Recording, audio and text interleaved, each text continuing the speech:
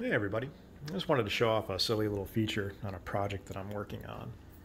I've got a little Raspberry Pi Zero connected to the back of my Tandy 102 through the serial port, and I have a serial console on it. I can do all kinds of cool things, but every now and then I find myself wanting to do something a little more robust, like maybe a Google search, check my email, and I need just a better or bigger interface. So I find myself grabbing my cell phone a lot. And I was wondering if there was a way that I could leverage the awesome keyboard on the Model 100, plus the graphical interface that's available on the Raspberry Pi. So I fired up a VNC server on the Raspberry Pi, and normally I would connect to this from my phone, but since I'm using my phone to record this, I've got it mocked up on the PC here.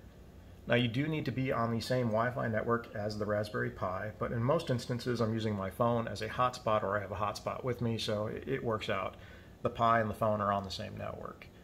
So this display that you're seeing here is the graphical display of the Raspberry Pi, and it's the exact same display that you would get if you hooked up to the HDMI port here on the Pi. If this were on my cell phone, I would be using the touchscreen as the mouse, and we've got a little client on the Model 100 where if we type here, it shows up on the VNC session of the Raspberry Pi.